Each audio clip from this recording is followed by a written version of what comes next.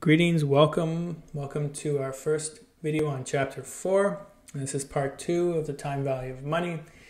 In this chapter, we'll be considering how to modify the time value of money equations so that we can use it in more complex compounding or discounting equations, a little more complex than just the lump sums that we've been dealing with in chapter 3. So, specifically for this video, we'll consider 4.1, which is computing the future values of multiple cash flows or uneven cash flows.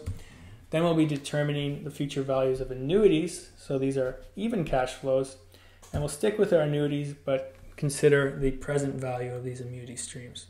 So let's begin with 4.1.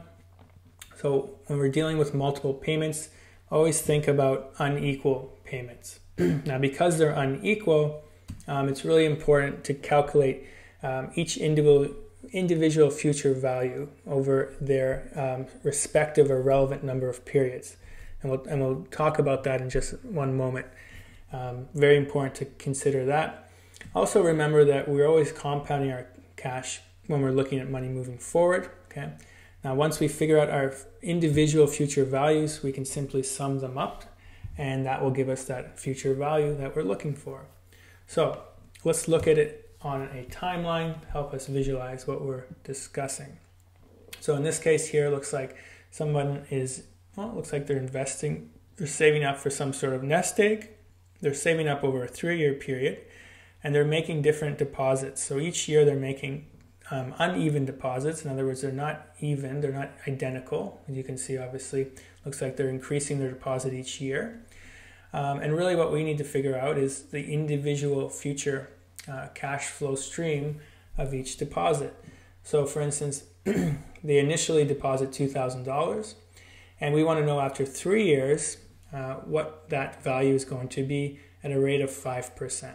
Okay, and again, after the first year, then they're going to deposit $3,000 and so forth until they get to year 3, where they will deposit $5,000 at the end of the year, and then we can sum them all up. So you should get it by now. Next question's all yours. Take a look at it. All right, you probably paused the video and you did all the work, so you probably have the answer, but let's go through it together. So very similar. In this case, we're starting with $3,000. Okay, interest rate's a little bit higher at 10%. And Jim is going to make 3 more deposits after the $3,000. Each time he makes those deposits, it's $2,000 more. Okay, so again, it's uneven cash flow because they're not the same deposit every year. And we just, again, want to know what the total future value is after the end of the 3 years. So we can use our future value equation. And we really just need to look at each individual payment or cash flow. So reminder, he started with $3,000. And again, going back to that relevant number of periods, really important to realize that because we start with a $3,000 deposit, we have to wait 3 years. So we're actually accumulating 3 years worth of interest.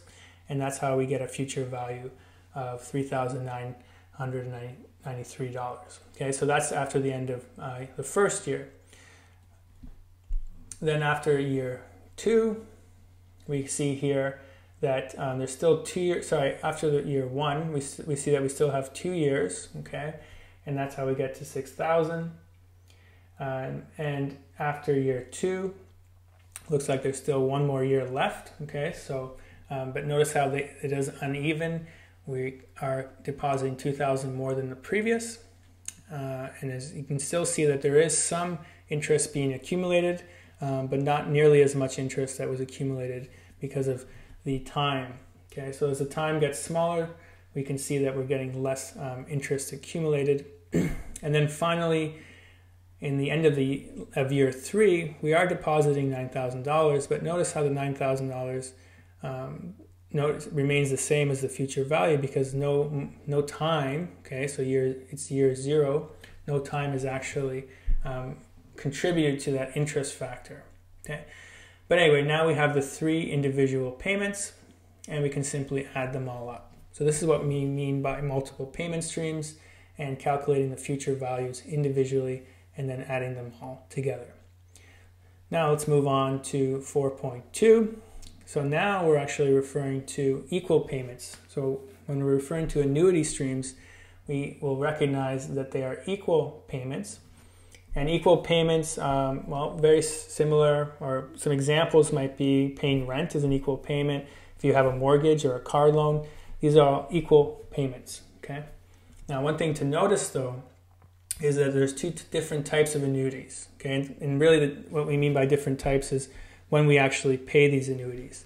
So you can either, they can either start at the beginning of each period, okay? So this is, in other words, what this means is that the annuity or annuity due is due at the beginning of the period. So whenever you see annuity due, that you know that you're starting at the beginning of the period versus at the end of a period. So just an ordinary annuity, okay? So if it was just called an annuity, we would assume that we're paying at the end of the period, all right?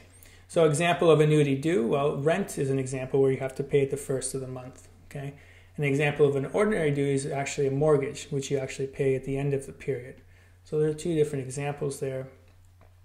So remember that distinction, very important to remember that. Let's look at a formula here on how we can calculate an annuity stream. Okay, so this is for future values.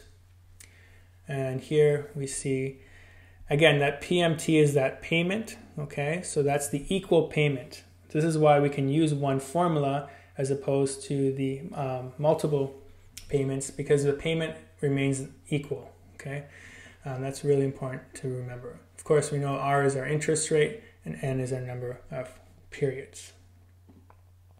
Sort of said there. Okay, so let's look at an example of the future value of annuity stream. It's good that Jill here, she's very faithful, wonderful to see. So again, you can see now she's, in this case, we're paying $2,000 at the end of each year, but it's not changing. Okay, so it's a $2,000 equal payment, and it's over 10 years, and we have a rate of 8%. So we should be able to calculate that given our equation. So how can we do that? Well, the future value of payment 1 is, so what we're going to show you is we're going to show you how to do it individually, okay? And the reason why I'm showing you this is just to maybe appreciate the fact that we don't have to do this every time, okay? But this is one way to use the formula and calculate the future value of each individual payment, just like we did with the multiple payments, okay? But it's good to just see, again, same idea, right? So when we start in the beginning, we notice that we have 9 years that's going to go by, okay, and so forth. So the years get smaller in the number of periods to the point where there's no money accumulated in terms of interest. And then really at the end of 10 years, this is what we get, okay? So that's one way to calculate it, but you might prefer a second way, okay? So first we'll take a look at the formula method here. So again, if we use that formula that we just mentioned, we can do the math and we will get the same value here, okay? Of course, we can also use our financial calculator. So really important to remember the payments, okay? So that's that equal payments every year. We put that in as a negative. We have our interest rate, we have our number of periods, our present value 0, and we're really just trying to compute the future value. So that should give us the same. We can also look at it in terms of our spreadsheet. So in Excel, once you punch in the future value formula, they will ask you for these variables. You can put that all in. Remember, the 0 just means that it's the end of the period, so it's an ordinary annuity. And if we're dealing with an annuity due, then we would make this a 1, okay? You can either put a 0 or just not include it at all, and you should get the same value. So that's our example for a future annuity stream.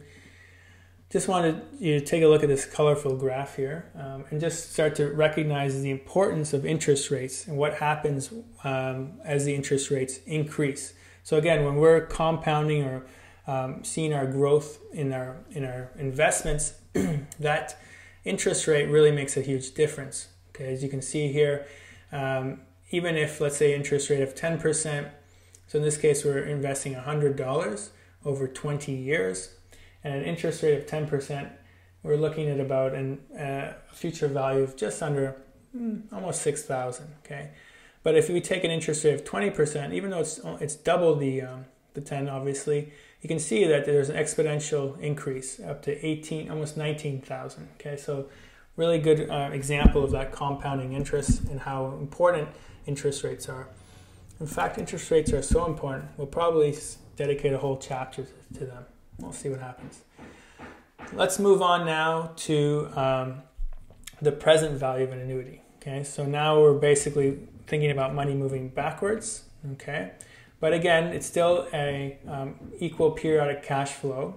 Okay, but you can just see, just in terms of the equation, we are looking at it in terms of an inverse, and everything here that you see here. Okay, this is considered the present value interest factor of an annuity. Okay, and that's going to help us understand how much money we need to keep or pay in order to get to that certain goal. Okay, so why do we want to know the present value of an annuity? Well, we could help us figure out how much money we want to save for retirement, or maybe we want to figure out how much money do we need to save up for college. Okay, so this can be very helpful.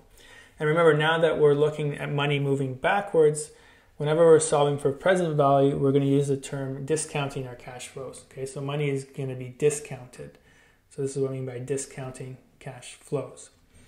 And again, what does that look like in terms of our timeline here? So again, we can see, so we're trying to determine the present value of this $250. So we see that the money is moving backwards here. And you can see how we're discounting that value, and we can see what the present value of that money is. So really just the opposite of what we were doing when we're looking at future values. Now we're trying to consider the present value. So again, imagine, I mean, let's say a really simple example, we need $250 a year for college books. Okay, so we want to figure out how much money we have to save for right now over the next 4 years. If we had this amount of money, about $800, considering we can grow our money by 8%, that should be enough money for us to be able to afford those college books for the next 4 years. Okay, well, let's look at a more fun example. Here we are. Okay, so we want to save up some money. Okay, we are saving for college, but in this case, we're trying to save up for, well, all of the college, I guess. Looks like we need $40,000 for the next 4 years. Okay, so in other words, we want to figure out how much money will John have to accumulate in an account that earns 7% just prior to the year that his daughter starts college. Okay, so same idea as what we looked at with the books, but just a little bit bigger in terms of numbers. Really, a reminder, when we're solving for the present value, we use the term discounting of cash flows. So we can certainly use this equation here and figure out the present value interest factor. Okay, so again, if we plug in those numbers, the number of years, which is 4, it's 7%, we will get a present value interest factor of 3.872. And we simply multiply that by the annuity payment. So in this case, we're looking for $40,000 a year. Okay, so we'll see that basically we need to have $135,000, give or take, to be able to afford college for the next 4 years. Okay, now that's the mathematical way to do it, or the equation form method. Let's look at the financial calculator method. One thing to notice is make sure that you're in end mode when you're dealing with a financial calculator. Okay, depending on the calculator, it should say so. Usually with the calculator, if nothing is shown, then that's usually the end mode. Otherwise, you might see a BEG for begin mode. Okay, so again, we'll plug in those numbers, and we should get the same value. And we can do it as well on a spreadsheet using the present value. And not to worry, you will have more opportunity, particularly with the spreadsheet method, as we go through the calculations. So that's been our learning objectives for this video. Join us next time as we continue the time value money equations. Thanks for watching, and happy financing.